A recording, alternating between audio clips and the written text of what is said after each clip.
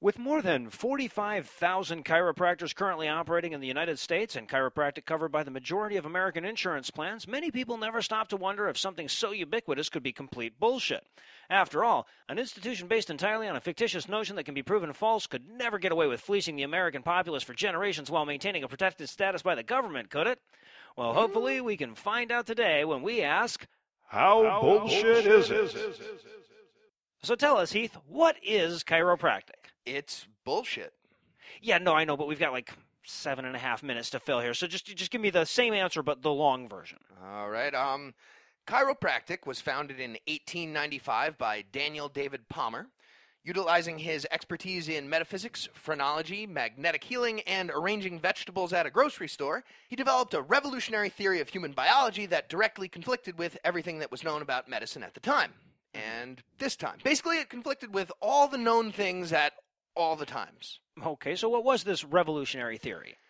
That all of human disease was caused by bone misalignments that disrupt the innate intelligence that flows through your body. I see. And what kind of research did he do to confirm his theory? That would be none whatsoever. Uh-huh. So what is innate intelligence? That's Palmer's term for spiritual life force. Okay, so wait. So chiropractic, the thing that 45,000 certified doctors do in this country and that is covered by the majority of insurance companies, is based on the untested claims about manipulating spiritual life force? Exactly. Uh-huh. So what kind of conditions might a chiropractor treat? Well, all of them, up to including the most expensive ailment you can afford to treat. So That seems a little harsh. Look, even the FAQ on the American Chiropractic Association's website treats that question with vague, sweeping statements like, they care for patients with a wide range of injuries and disorders, or the benefits of chiropractic extend to general health issues since our body structure affects our overall function.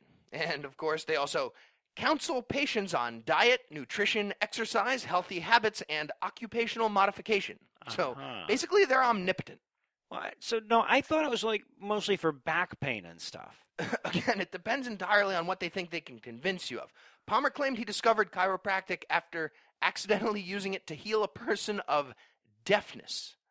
Deafness? Deafness. As in the inability to hear. The same. Despite the fact that nothing involved in hearing even touches the spine, tangentially. A fact that he didn't know at the time, and many chiropractors continue to actively not know today. Okay, but chiropractic manipulation has been shown to be effective for some ailments, right? Like lower back pain?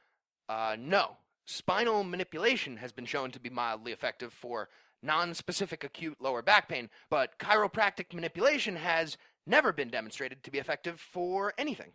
Okay, but that seems almost like you're splitting hairs, right? So chiropractors do perform spinal manipulation, and that's effective. Right, so when they're not doing chiropractic stuff, they might do something that works, yes. But look, when a shaman uses an iPhone, it still works. That doesn't legitimize shamanic magic in any way. So. Oh, okay, so what's the difference between spinal manipulation and chiropractic manipulation?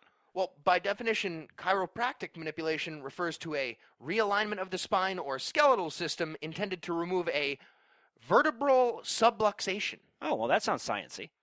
Does it? Maybe the definition will help. It actually means spinal blockage of your body's innate intelligence that causes all disease and can't be detected by any means, invasive or otherwise. Okay. That's what that means. Yeah, sounds significantly less sciencey now. Yeah, and continues to sound progressively less legit the more you learn about it. Okay, now, I have a hard time believing, though, that something that contrary to our scientific understanding of medicine would achieve so much acceptance in the medical community. Well, that's because you're under the mistaken assumption that medical licensure is controlled by science, when in reality, it's controlled by government. Chiropractors have lobbyists and money, and when it comes to medical regulation, that generally trumps laughable implausibility.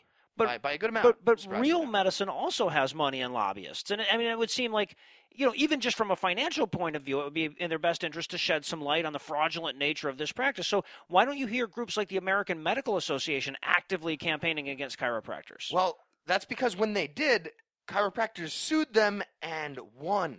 I see. But chiropractors are state licensed as doctors, right? They still have to pass the same state test that MDs have to pass, right? They used to, but as of 1979, no state requires chiropractors to actually know real medicine. They're even licensed and can bill themselves as primary care physicians, but they get tested more on their knowledge of antiquated pre-scientific magic than they do on medicine, so it's... But I read somewhere that chiropractors had to spend more hours in training than any other general medical profession. Okay, but concert violinists spend a lot of time practicing too. It really doesn't make them doctors now, does it? No. Okay, but do all chiropractors believe in all like the spiritual energy forces and vertebral subluxation stuff? Well, to be fair, nowadays not all chiropractors limit themselves to just the treatment of subluxations. Many of them branch out into more practices like therapeutic massage, Reiki, acupuncture, and other forms of pretty scientific nonsense. But there is a small movement within the practice to reform and give up on all the non-evidence-based stuff, which... What stuff would that be? The chiropractor part. Oh, right, okay. All right, well, so let's talk safety now. How safe is chiropractic?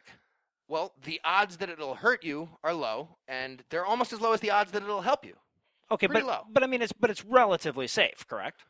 Well, relative to what is the question? If you compare it to real medical procedures, sure, it probably fares pretty well.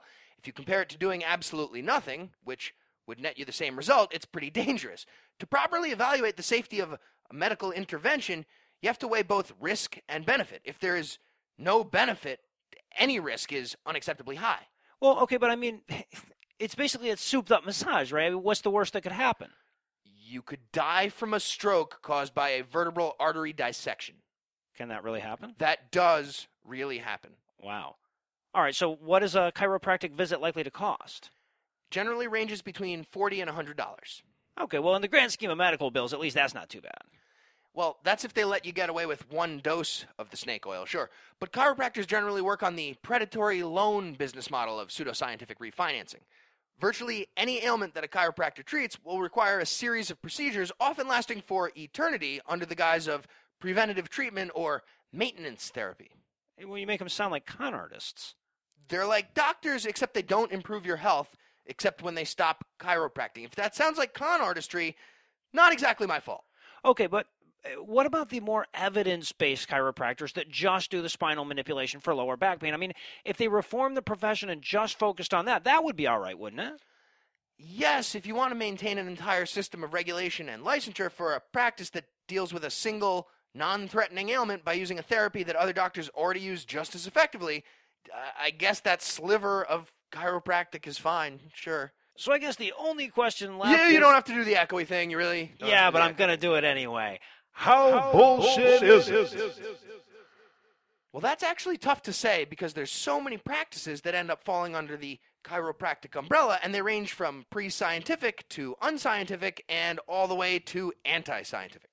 But in the end, the best you can hope for when you go to a chiropractor is that they bullshit you about doing chiropractic and then do real stuff instead.